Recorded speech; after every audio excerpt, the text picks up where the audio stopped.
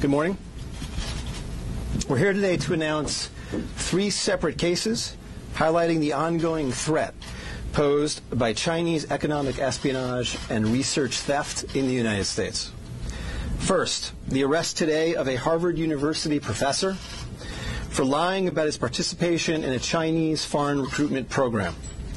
Second, this morning we have unsealed a separate indictment of a Chinese national working as a scientific researcher at Boston University who failed to mention on her visa application that she is also a lieutenant with the People's Liberation Army.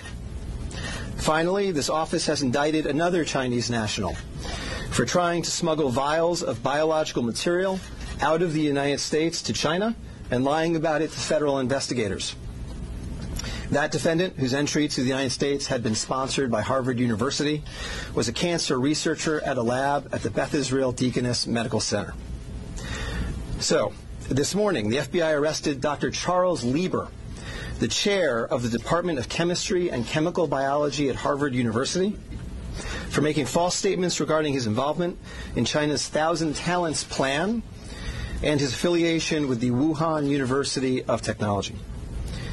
The complaint alleges that Dr. Lieber signed a contract with the Chinese university in Wuhan and was paid up to $50,000 per month, plus up to $158,000 in living expenses, and awarded more than $1.5 million to set up a research lab at the Chinese school and work there on researching nanotechnology. Lieber also joined China's Thousand Talents Plan, according to the complaint, a Chinese government-run program designed to entice scientists and researchers in the United States to share their research expertise with China. At the same time, Dr. Lieber was receiving U.S. grant funds from the Department of Defense and the National Institutes of Health. National Institutes of Health spends up to $39 million a year funding medical research in the United States. Those programs required Dr. Lieber to disclose if he was working with, including receiving funding from, any foreign power.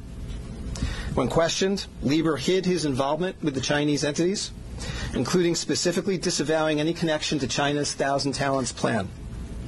Meanwhile, based on the complaint, it appears that China paid Lieber hundreds of thousands of dollars over the years for